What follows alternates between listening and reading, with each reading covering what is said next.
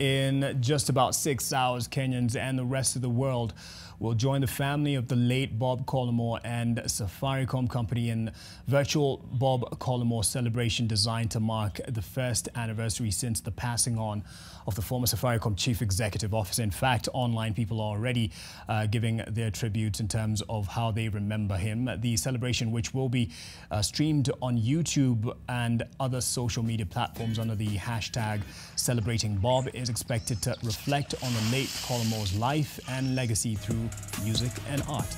Bob Collymore served as the Safaricom Chief Executive Officer for 9 years after taking over from Michael Joseph in November 2010 and saw the company grow from 15.1 billion shillings in net earnings in 2010 to 62 billion shillings in 2019. Collymore passed away on July 1st, 2019 after a brave battle with acute myeloid leukemia. The family of the late Collymore expected to